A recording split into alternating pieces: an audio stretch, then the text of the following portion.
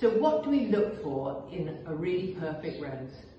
We look for colour, we look for scent, we look for repeat flowering, we look for nice foliage. Well, luckily for us, there's an organisation called RosesUK that do extensive trials on a whole batch of new roses coming onto the market. And then they choose a rose of the year for each year.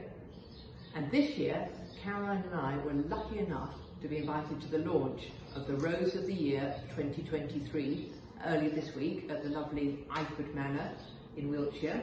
And this is it. It's Peach Melba. It's a beautiful apricotty, peachy, lovely scented. It's a semi-double. If we can just zoom in there, you can see the stamens there, so still okay for pollinators. And it's bred by a company called Cordes Rosen, and they've had one or two other roses of the year in the past too. It'll be available in the nurseries and garden centres this autumn. It's a climber, but quite a compact one. It only grows to about 2 metres, and it's good in a pot as well. So we think it's going to be a stunner, so watch out for it. Peach Melba.